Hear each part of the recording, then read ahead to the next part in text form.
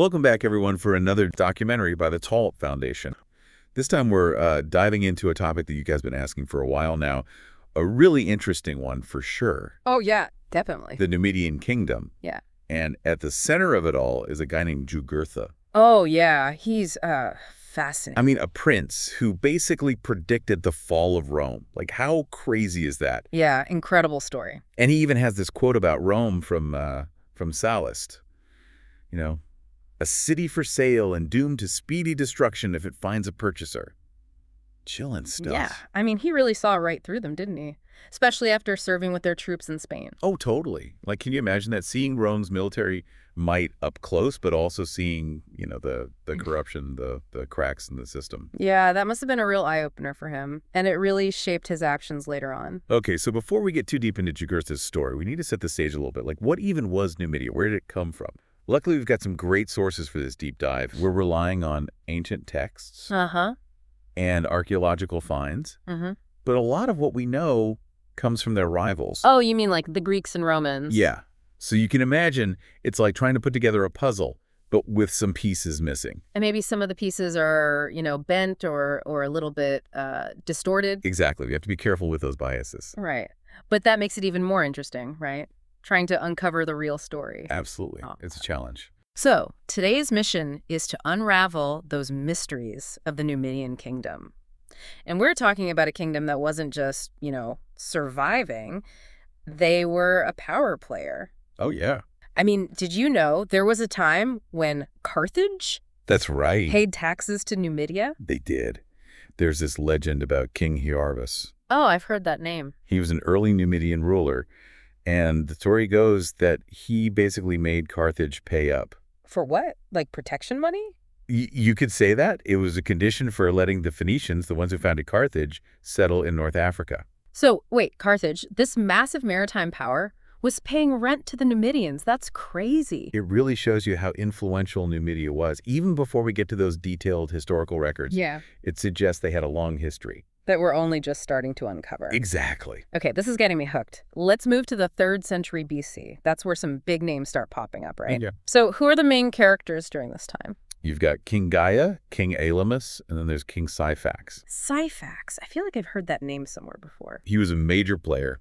His kingdom stretched from modern-day Morocco into Algeria. Wow, that's a huge chunk of North Africa. Wasn't he known for being a pretty savvy political operator? He was. His reign was all about shifting alliances. And power struggles. Exactly. There were a lot of those in North Africa back then. He had to play the game to stay in power. So who was he aligning with?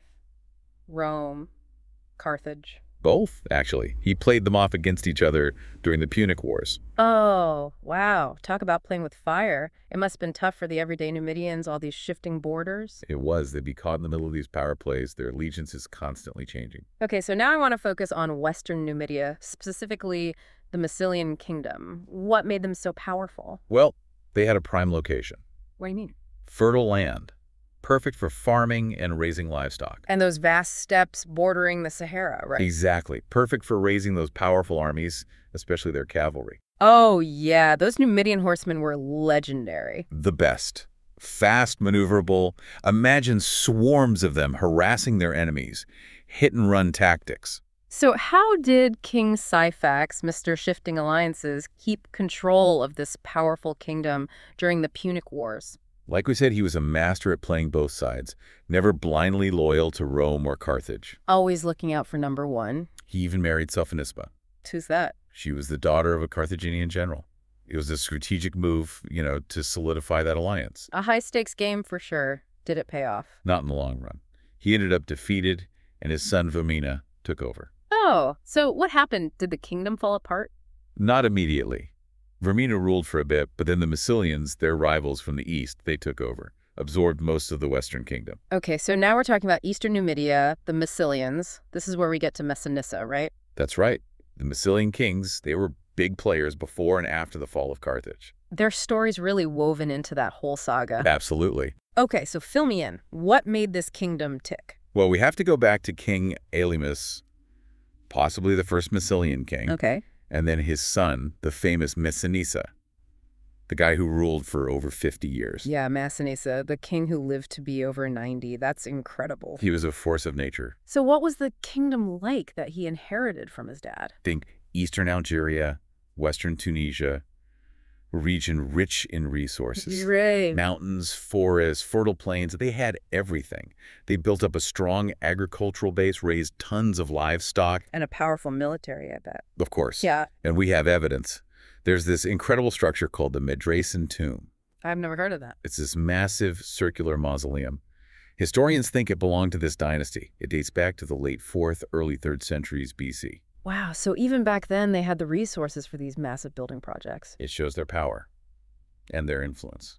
Okay, now let's get to Massinissa. This guy is a legend. What made him such a key player? He was a brilliant strategist, for one, Oh. and a charismatic leader. He knew how to make alliances. Yeah, like with who? His biggest one was with Rome. Ah, so he saw which way the wind was blowing. You could say that. He used Roman power to his advantage, especially during the Second Punic War. He was instrumental in helping Rome defeat Carthage. Which basically paved the way for him to unify Numidia, right? Exactly, the largest, most powerful Numidian kingdom ever. But he wasn't just a conqueror. He was a builder, too. He focused on internal development, building projects, promoting a more settled lifestyle, even cultural advancements. So a true visionary. Not just about military power, but the well-being of his people. Absolutely. Okay, so now we've got this unified kingdom stretching from the Maluya River all the way to the Sirte.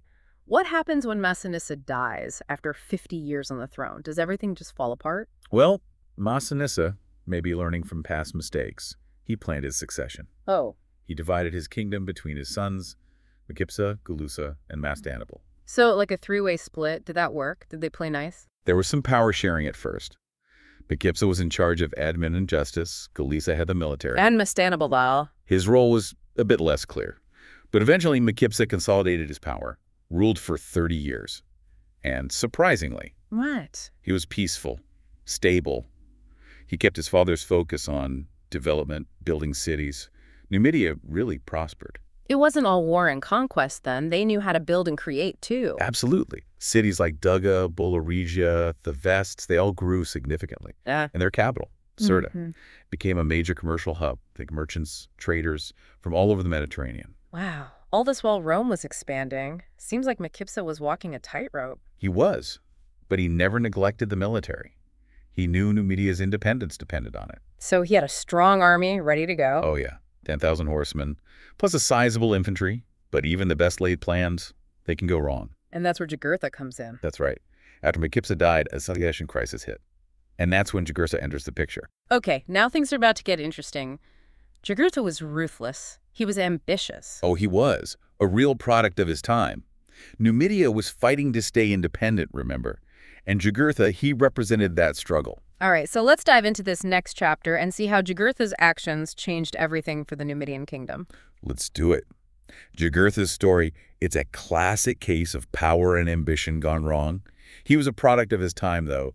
You know, Numidia was struggling to hold on to its independence. With Rome breathing down their necks. Exactly, and Jugurtha, he embodied that struggle. Okay, so how did this ambitious guy end up right in the middle of a succession crisis? Wasn't he part of the royal family? He was Mekipsa's nephew. Yeah. And Mekipsa, maybe thinking he was doing the right thing, he named Jugurtha as co-heir with his two sons. Oh, so Adherbal and Hamsel? Yeah, so you've got three guys all wanting the throne. A recipe for disaster. For sure. And Jugurtha, he wasn't into sharing power. I bet not. He thought he was the rightful heir, the one who could bring Numidia back to its glory days. You know, he saw Mekipsa's sons as weak. Not fit to rule. Exactly. And this belief that he was destined for greatness, it led him down a pretty dark path. It led him to murder, didn't it? It did. The rivalry between Jugurtha and his cousins, it escalated quickly. Yeah. He tricked Hamsel, the younger brother, lured him into a trap and had him assassinated. Wow. So Adherbal, what did he do? He was terrified. Yeah. He fled to Rome to ask for their help. The classic go to the Romans move. We've seen it before, kingdoms trying to survive. They turn to Rome for protection. This is a common tactic. Yeah. So how did Rome respond? Did they help Adherbal? At first, they tried to be the peacemakers. You know, they wanted to avoid a full-blown war. Makes sense. They sent a commission to Numidia to split the kingdom between Jugurtha and Adherbal, hoping to keep everyone happy. But I'm guessing Jugurtha wasn't the compromising type. You're right. He saw it as weakness. a chance to grab what he thought was rightfully his. He attacked Adherbal's forces completely by surprise. Yeah. Laid siege to him in Sirta, captured him, and had him executed. That was a direct challenge to Rome, wasn't it? They couldn't just ignore that. It was a huge miscalculation by Jugurtha. He forced Rome's hand. They couldn't just stand by after they'd promised to protect Adherbal, plus public opinion in Rome was turning against Jugurtha. So this is what sparks the Jugurthine War. It lasted 7 years, right? A brutal war. Rome wanted to crush Jugurtha, but he didn't go down easily. Not at all. He was a brilliant guerrilla leader. He knew the Numidian terrain inside out, and he used that knowledge to his advantage. Give me some examples. Ambushing Roman legions. Yeah. Exploiting their weaknesses. He even bribed Roman officials to slow them down. It sounds a little like what Hannibal did against the Romans in the Second Punic War. You're right to see the similarities. Jugurtha, like Hannibal, knew that facing the Roman legions head-on was suicide. He had to be smart, adaptable, and willing to use unconventional tactics. So he was a brilliant military mind. Definitely. But this war, it wasn't just about military strategy. What do you mean? The Jugurthine War. It exposed the corruption in the Roman Senate. How so? Jugurtha's bribes, they reached the highest levels of Roman power. Oh yeah, it was a scandal. Public trust was shattered. Political tensions in Rome were rising. So this conflict in North Africa, it was causing shockwaves across the Mediterranean. Definitely. It destabilized the Roman Republic even further. Well, what happened? What was the final outcome of this war? Did Jugurtha manage to hold off the Romans? He fought hard. He had some early victories. But Rome was determined they wouldn't give up. They never do. And in 105 BC, after years of bloody fighting, Jugurtha was betrayed by his own father-in-law. Who was that? King Bacchus of Mauritania. Wow, that's cold. He handed Jugurtha over to the Romans. What did the Romans do to him? They weren't known for being merciful. Oh. They paraded him through the streets of Rome in chains during one of their triumphal processions. Oh, humiliating. A public spectacle. Then they threw him into the Tullianum. The Tullianum. A notorious Roman prison. He died there of starvation. A sad ending for a king who, even though he was ruthless and made some bad choices, he fought hard for his vision of Numidia. A tragic figure for sure. So what happens to the Numidian kingdom now? Does Rome just take over completely? It's not that simple. Rome didn't immediately annex all of Numidia, but the Jugurthine War, it weakened them badly. And it gave Rome an excuse to interfere whenever they wanted. Exactly the beginning of the end for Numidian independence. A slow slide into Roman control. Pretty much. Rome put Gada Jugurtha's half-brother on the throne, but only in the east.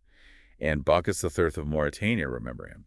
He got a big chunk of western Numidia as a reward for betraying Jugurtha. So that unified kingdom Massinissa had worked so hard to create, it was broken up. Fragmented, vulnerable. Divide and conquer, the Roman playbook. It worked every time. And for Numidia, it was the beginning of the end. There were more internal conflicts, and Numidian kings, they got sucked into Roman civil wars. Which further eroded their independence. Exactly. So who are the last Numidian kings? The ones who saw the final curtain fall on their kingdom? King Hemsel II was one. And then his son. Juba. Ambitious guy. Made some bad choices. Juba, he sided with Pompey against Julius Caesar, right? During that whole Roman Civil War mess. A risky move. A fateful one. It sealed Numidia's fate. It did. So tell me about Juba. What kind of leader was he? Was he another Massinissa? Or more of a reckless gambler? He was ambitious. Tried to expand his territory, got into fights with the Romans and the Mauritanians. He wanted to restore Numidia to its former glory. So he saw the Roman Civil War as a chance to grab some power. Maybe to play the Romans off against each other and come out on top. But he underestimated Caesar. Big mistake. What happened? The Battle of Thapsus in 46 BC. Yes, a turning point. Juba, I fought alongside the Pompeians, but Caesar crushed him. It was the decisive victory for Caesar, and the end for Juba. What happened to him? He took his own life rather than be captured. Wow, so that's it, the end of the Numidian kingdom. It's a sad story. A kingdom that lasted for centuries, brought down by ambition, betrayal, and bad choices. It's a classic tale. But even though the kingdom was gone, the Numidian people, they didn't just disappear. What happened to them under Roman rule? Did they hold on to their culture? Did they resist? These are the questions we'll explore next. It's fascinating how the Numidian people adapted to Roman rule. We talked about that cultural blend, Numidians rising in Roman society, and even some pockets of resistance. It seems their story didn't end with the kingdom, but just took a new turn. Yeah, a new chapter. It seems like the Roman conquest didn't just wipe out Numidian culture. They found a way to coexist. Exactly. Roman rule didn't erase their identity. It was more like a give and take. Yeah. A cultural exchange. And the Romans, they were smart about it. They weren't out to destroy everything. More like incorporate what worked for them. Right. They were pragmatic rulers. They knew that trying to force everyone to completely abandon their traditions would backfire. So Roman law, administration, the military, all that came in. But a lot of Numidian life, especially out in the countryside, it carried on. So this mix of cultures, it must have made for a really unique society. What about those Numidian cities we talked about, Jugurtha? Did they survive under Roman rule? They did. More than survived. They thrived. The Romans integrated them into their economic system. They built roads, improved trade routes, and their populations grew. Roman settlers and traders came in, brought new ideas and technologies with them. So like melting pots almost, Roman and Numidian cultures mixing together. Did the Romans do much building in those cities? I mean, we know they loved their grand architecture. Oh, they did. The Romans couldn't resist a good building project. They poured money into infrastructure, public buildings, temples, bathhouses. They even built amphitheaters. Wow, imagine those Roman structures next to the older Numidian buildings. What a sight that must have been. A physical representation of how those two civilizations were merging. Did any Numidians become prominent figures under Roman rule? Actually, yes. Several Numidians rose through the ranks. One example is Lucius Apuleius, a writer and philosopher. I've heard of him. He was born in Madaros, a Numidian city, and he's best known for his novel, The Golden Ass. It gives us a peek into Roman North Africa, a blend of Roman and Numidian life. So even though their kingdom was gone, Numidian culture was still alive and kicking. Their stories were still being told. It shows how adaptable people are, how they hold on to their identity even in the face of huge changes. It's a testament to their resilience. But of course, not everyone was happy under Roman rule. There were definitely those who longed for the old days of independence, those who resisted Roman authority. So was there any organized resistance to Roman rule? Any attempts to revive the Numidian kingdom? There were pockets of resistance, especially from the nomadic tribes. They'd always valued their freedom, and they weren't thrilled with the Romans trying to make them settle down. They rebelled from time to time. It's inspiring in a way, even if they didn't succeed. That spirit of defiance shows how much they valued their independence. It's like the legacy of those Numidian kings, their fighting spirit it lived on. Absolutely. Their resistance shows us how strong that desire for freedom can be, even when the odds are stacked against you. I mean, Jugurtha, he was a brilliant guy, a cunning strategist, a real fighter, but it just wasn't enough to beat Rome in the end. He came close, though. It makes you wonder, what if? What if he had won? What if Numidia had become this powerful empire? Yeah, that's a great question. Like, imagine a North Africa dominated by Numidia, not Rome. How would things have been different? Oh, it's mind-blowing to think about. The whole balance of power in the Mediterranean would have shifted. Trade routes, alliances, everything. It's crazy to think how the ambition of one man could have changed the course of history. Right. And Jugurtha, he wasn't just a military leader. He was also really focused on preserving Numidian culture. Yeah. Resisting Roman influence. Yeah, he wanted Numidia to be its own thing, not just a copy of Rome. Exactly. So maybe under his rule, Numidia would have become this cultural center too. A place of learning and innovation, attracting scholars, artists from all over. Wow, a Numidian Renaissance. That's a really cool image. But let's be real here. Even if Jugurtha had won, I doubt Rome would have just let him be. No, they wouldn't have. They were too obsessed with power, with expanding their empire. So even in this alternate timeline, a clash between Rome and Numidia seems inevitable. Probably. But maybe it would have been a different kind of conflict, not just a war of conquest, but a long-term struggle for dominance. Yeah, like a constant back and forth each side, trying to outmaneuver the other. Exactly. It's amazing to think how different the world might have been if things had gone just a little bit differently for Jugurtha. And as we wrap up our deep dive today, I'm struck by how much there still is to learn about this civilization. That's what makes history so fascinating. It's a constant process of discovery. The more we learn, the more we realize how much we don't know. And there are still so many mysteries surrounding the Numidians. Like what? What are the big questions that historians are still trying to answer? Oh, tons of them. We're still trying to understand their early history, their political systems, their social structures, their religious beliefs. We're uncovering new archaeological sites all the time. Yeah. Each one gives us clues, but also raises more questions. It's like we're only just starting to scratch the surface. There's a whole world of knowledge out there waiting to be unearthed. And that's the excitement of it. It's an ongoing journey of discovery. So to our listeners out there, we encourage you to keep exploring the Numidian world. Read the accounts left by their rivals, but also look for the voices of the Numidians themselves. Explore the archaeological sites, the artifacts, the inscriptions. Let them tell you their stories. Remember, history isn't just dates and facts. It's about people, their experiences, their triumphs, and their struggles. The Numidian kingdom may be gone, but their story lives on. A story of resilience, of adaptation, of a culture that refused to be silenced. It's been a fascinating journey exploring the rise and fall of the Numidian kingdom. We hope you've enjoyed it, and that it's inspired you to keep digging into this amazing period of history. We'll see you next time for another deep dive. Until then, happy exploring.